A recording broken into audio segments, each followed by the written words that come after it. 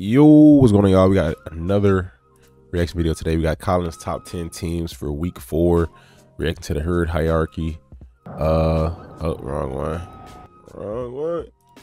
Go ahead, see his thoughts on this past week and who he's ranking as his top team. So let's see, let's see. Hierarchy. Time is now. Let's go. The top 10 NFL teams according to Colin. Number 10. All right, don't sell your Minnesota Vikings stock. They have the Saints and the Bears coming up. The Vikings They're is get 10. really healthy. Their only loss came on the road to the Eagles, and a lot of people think the Eagles are the best team in the league. Now, their defense is an issue. They hired an offensive coach. They have regressed defensively. They're giving up like 415 yards. The Vikings at the 10th best team. I'm gonna let him talk. Game. Don't sell all what do y'all stock think here. They're going to get healthy. Schedule lightens up. They did thump the Packers. Vikings at 10. Number 9. The Rams, I have them lower than everybody else. I think they're sloppy. I think they are missing their center. Downgrade at left tackle. Cam Akers fumbled again at the goal line. Is Allen Robinson washed? He can't get open. I got mixed feelings, but I don't know. Like it's not clicking in my head who all to expect as in the top 10 right now, besides the Dolphins, Bills, of course, Ravens, of course, Bucks, of course, Packers. Those are shoe-ins. Now, as far as ranking, I'm gonna just speak when I have a problem. Van Jefferson's out for another month and a half. Now, Matthew Stafford has a lot of picks, but he also leads the NFL, completing 72% of his throws. So Stafford gives you... I just checked that earlier. The penthouse and the outhouse. It's the classic. You get great and you get some trouble. But they're giving the ball away this year. 7 giveaways through 3 games. They're too sloppy. I think he only threw 2. Their head coach 2 picks in 3 games is enough. Games right now. They're not right. The fact they're in the top 10, and I think they've got a million questions, speaks to how good McVay and the overall culture of the organization is. I have them 9. Number 8. An inch behind the Bucks. Bucks are going to be really good. They're just not healthy. Here's how you know the Bucks are good. Number 1 scoring defense. I don't know if I like that with the Bucks being at 8. I think I'll put them higher, honestly. In the NFL and the most takeaways in the NFL. So the side that Brady doesn't play for is nails. They're going to be really good, top 3-4 team in the league. They're just not healthy. I took them this week, and then I found out Mike Evans and Julio Jones could also not play. If they were healthy, they would have beaten the Packers. They were missing Evans, Goodwin, Julio Jones. What do y'all think about that, honestly? I think they need to pick up who are the free agents right now? Like free agent receivers. Let me see. Free agents. What's that website I went to? NFL. There's a website I was using at one point. Is it Spot Track? I think this is it actually. Tells you like all of the free agents that's out there. Oh no, I think it was Over the Cap. I think there was this one here actually. Yeah, it was Over the Cap. I like this website. It's pretty good. Let's see who. 2023. No. Who's not on the team right now for receivers?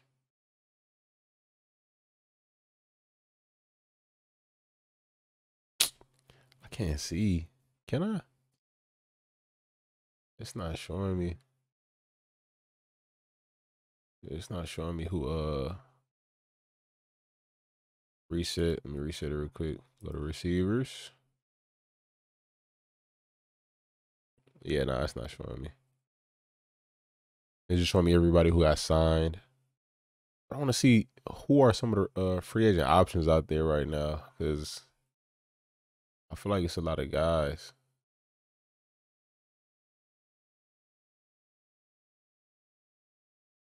Hold on, y'all. Top 100 available free agents. There we go. That's a good list. We got Odell, Antonio Brown, of course. Odell 29, AB 34. Chris Harris. Oh, Ty is out there, but Ty is 32. Will Fuller, if he's healthy, that's an option. It's just, I ain't gonna lie, I don't know if I've ever seen a receiver injured as much as Will, bro. Isaiah Ford, Mohamed Sanu, Deshaun Jackson, The Shine was decent when he played. Willie Snead. Snead's decent. Keelan Cole. Oh, that'd be a solid pickup. John Ross. It's okay. It's not as many as I thought. Like, I thought there was some bigger names out there. If they can get an Odell, hypothetically bring AB back, that'd be an interesting conversation, but we'll see. Come on. You can't take away the like you want as many receivers as you can get, I feel like, at this point, just to make sure, you got somebody there, for a team and ask them to beat a competent quarterback, a competent team like Green Bay. Bucks are fine. Number 7. But I like the Niners roster more. The Niners offense is the only had 2 3-and-outs all year. I don't know about this. The whole season. With Trey Lance and Garoppolo, how good is their personnel? Only 2 3-and-outs all year. Lowest percentage in the NFL. Also, their defense, the only team in the league holding people under 4 yards a play. They are stacked defensively, stacked at weapons. Do not love their offensive line, and Trent Williams. 4 yards a play. Let me see. 49er schedule. I know they just held the Broncos to 11 points. Seahawks beat them. No, they beat the Seahawks. It held the Seahawks to 7. Oh, they doing good. Okay, 49ers. Bears 19. That's the most that scored on them so far. All right, we'll see. Is out. I would put them like 3, but right now their offensive line is in flux. I don't know, bro. But they do have the Panthers and the Falcons coming up after the Rams, and I like their chances against the Rams. This is a it's a good argument. Buffalo-level roster. 7 for the Niners. Number 6. Bengals got it's right. We predicted it. They're fine. They've run more offensive plays than anybody in the league. No. They're top 10 in scoring defense. Joe Burrow last 2 games, no picks, 4 touchdowns. Now, they've got to run the ball better, and they're still making too many mistakes. But again, we're going to know a lot about this. You can jump them up later. Right now, I wouldn't put the Bengals above the Buccaneers and the 49ers. I don't think I'd do that. Who? Buccaneers, 49ers. Let me see. Who else was up there? It was Buccaneers, 49ers, and Rams. You got the Bengals ahead of all of them. I don't know about that, bro.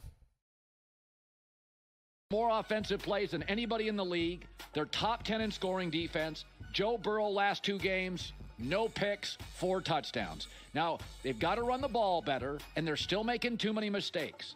But again, we're going to know a lot about this team in the next 2 weeks because they host the weary, the tired Dolphins this week. Then it's the Ravens. So maybe I'm a little high on them. I think Dolphins will take them down against the Cowboys, and I watched the Jets game, and they feel right to me. Weapons, quarterback, tackles, pass rush, they feel right to me. Number 5. I'll give the Dolphins credit.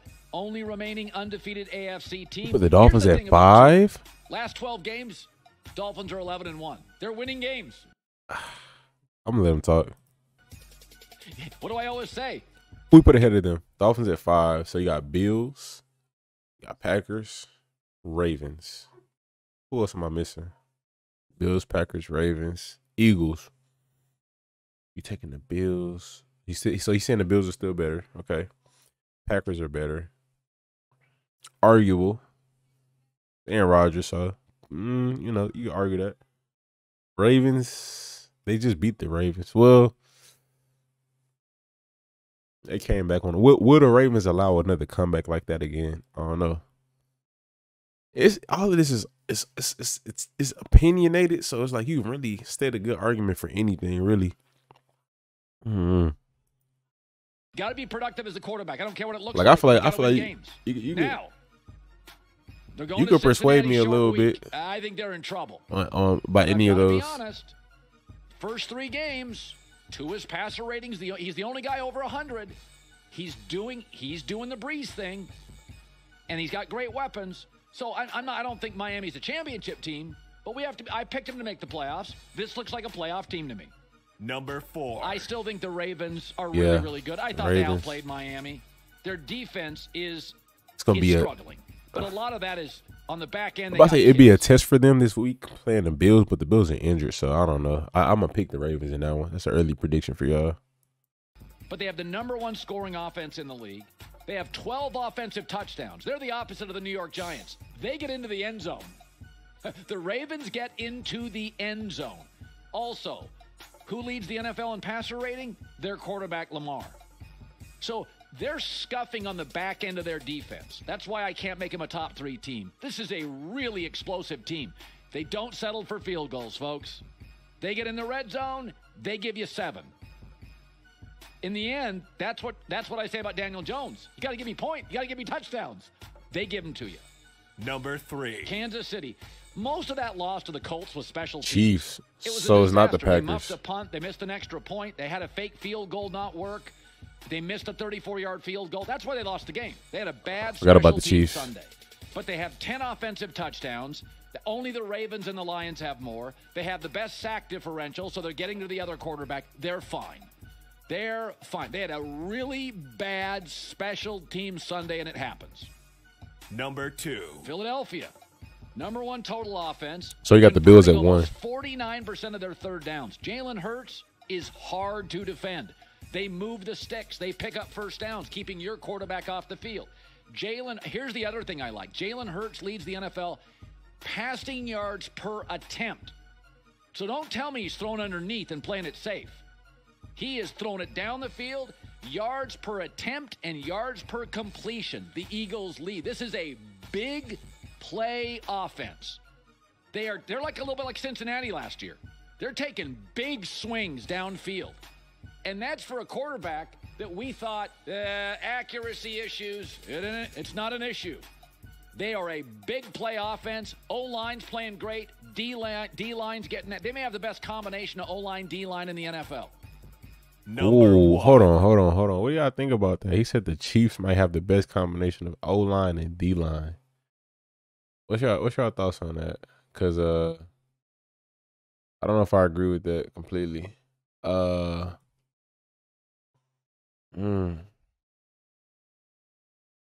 Best O-line, D-line combination. Lions have a nice O-line, D-line combination. Eagles for sure. I ain't gonna lie. Y'all take the Chiefs D-line over the Eagles D-line? I don't know. You could throw Cowboys in that conversation. They've been getting crazy sacks as of lately. I don't know if I take the Chiefs. Buffalo. Oh, he was just talking about the Eagles. I'm tripping. Wow. Listen, they've won 20 of the I was last not paying 28 attention. games by blowouts. They're the Mike Tyson. Don't have much of a jab, but if you're not prepared, it's over in the second round. They've gained 77 first downs. They have the best point differential. They have the best passing offense. I don't love their offensive line, and they are too Josh Allen-centric. But my eyes tell me that's the best-looking roster in the league with an unbelievable quarterback. And the other thing is, Y'all take Bills #1 right now? Like, they good, but with all the injuries defensively, I don't know if I do that right now.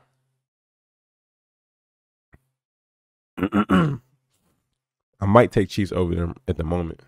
so beat up defensively. They were missing 3 starters in the secondary. In the Miami Heat, It's like, I don't know if his criteria is consistent for his picks, you know? Because if you go like, okay, if these teams was completely healthy, then that's how we're going to rank it. Okay, well, how about is it that, or is it how the team is playing right now? Is it that, or is it this team's potential by end of the season? Is it that, or, you know, like, who was just the best team this week? You know, I don't really know his criteria. so you had less talented guys playing more snaps, and then they were missing 2 or 3 starters on the defensive line. So they were so thin going to Miami. When you go to Miami in September, you're not facing the Dolphins. You're facing the Heat and the Dolphins. So I think Buffalo's still #1. Hi, everybody. Thanks for watching. Subscribe here to get the latest. Okay, so what's y'all thoughts, man? What's y'all thoughts? Let's see. Let me fix it.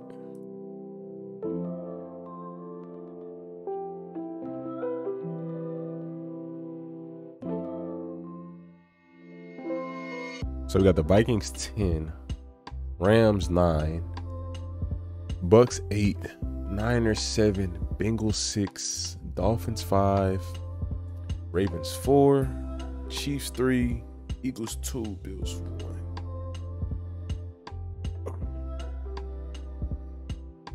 1 through 5, I'm okay with.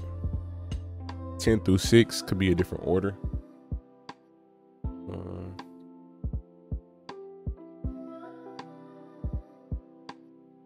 I probably put the Eagles and the Chiefs ahead of the Bills right now, just for right now at the moment. Just because of the injuries on defense. Like if they played them today, you know, who would win?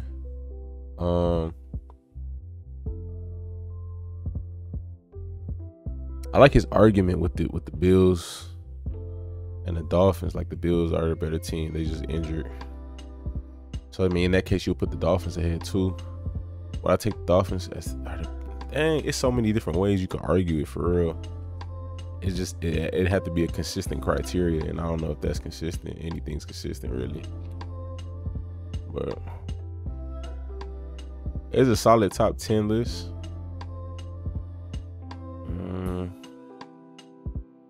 I'll probably take out the Bengals and put the Packers in. I might do that.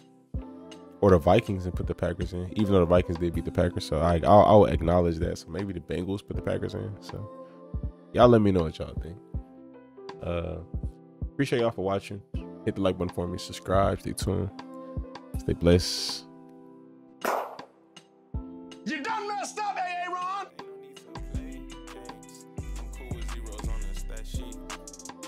I don't care if you knew Patrick Mahomes. Them lies you telling won't get past me. If it's meant to be, I'm not gonna ask for a second chance. I'm only gonna ask you once after that, then it's out my hands. I'm not gonna question, just accept it, part of God's plan.